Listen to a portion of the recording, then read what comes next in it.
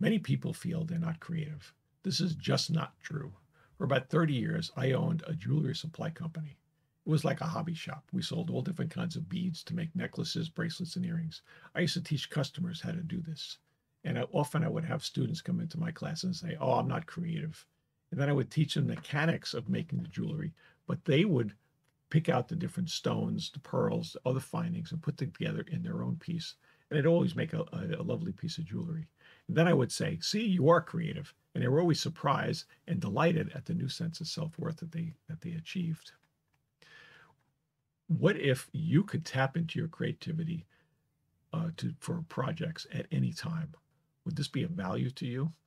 Well, with meditation, you can do just that. By meditating on a problem, you can come up with unique solutions. When I worked in software development, often we would be given a project or a set of requirements by a customer, and then I would look at the problem and say, "Gee, how would I like to use this product?" And I'd sit there and see how it would work in my mind, and then I'd say, "How is the customer or the end user going to use this product?" And I'd look at it from their point of view, and then I come up with a ultimate design, and then all of this while meditating. In the end, the customer got a better solution than they requested. To learn to use more of your mind, meditate on the problem.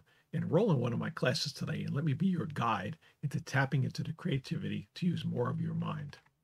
Use the power of meditation to tap into your creativity.